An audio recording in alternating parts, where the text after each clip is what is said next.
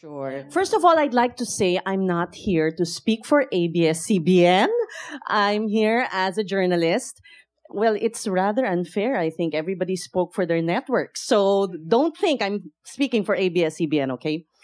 Um, for journalists like me, especially on TV, we're used to communicating one way. You know, you're in front of a camera, but you're speaking to millions of people or hundreds of thousands of people. So being on social media sometimes is a leap of faith. There's some journalists who are not yet, some anchors who are not yet on Twitter because it's hard where I'm on air on Bandila and somebody tweets, OG Diaz actually, parang hindi pantay ang makeup ni Ses.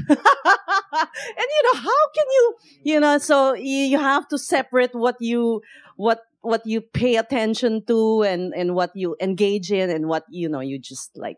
No, but I like OG Diaz.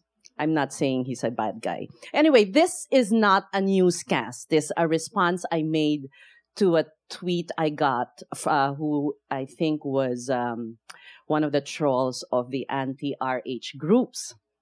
So let me just read from what I wrote here.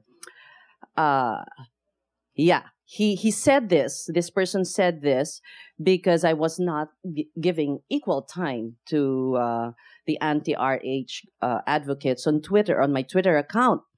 But that is not to say that what I post on social media is not bound by the ethics and rules that journalists like me adhere to. This is why I chose to disclose my bias for the reproductive health bill on Twitter. As a journalist, I felt it was the right thing to do because I used my Twitter account to correct, when the opportunity arises, the deliberate misinformation and disinformation being spread by some members and followers of the Catholic Church. I say some, not all.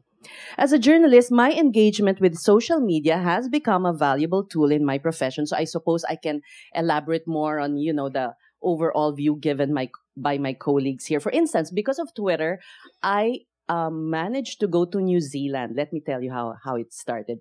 There was one Twitter follower. We were on air in Bandila who wanted to get information on the quake in New Zealand. And at that time, the government was saying there were no casualties. There were no Filipino casualties. And so, we're on air. We're live tweeting on Bandila. We're used to that, the three of us, Julius, Karen, and I. And, there's this pressure sometimes from our followers. Air this. This happened now. You got to retweet it. So I engaged this person who gave me contact numbers of people who were in New Zealand, the Filipinos who were in New Zealand, and I Skyped them. And then we were able to get information about what was going on there directly from, it would take forever to be able to get in touch if we were to go through the normal route of news gathering. But I was immediately able to talk to our countrymen in New Zealand and get a real-time update on the rescue efforts there. And so the news desk decided, since you had the contacts, go to New Zealand.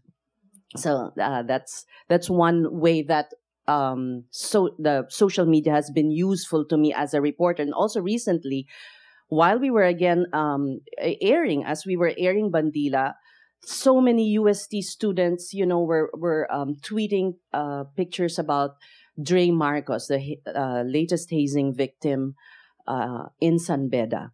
Again, pressuring us to, air this. It happened to our former classmate.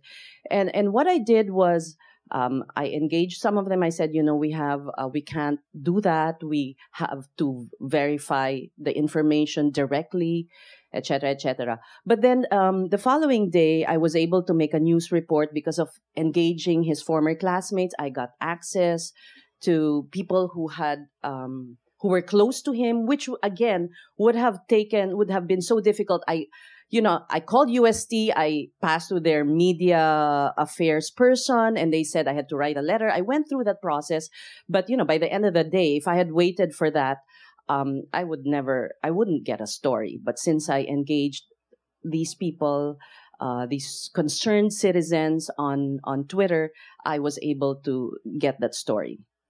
So, again, I think my colleagues have spoken about how in the recent calamity. Social media has been a bridge between the authorities and the citizenry. So I won't, well, the downside. Okay.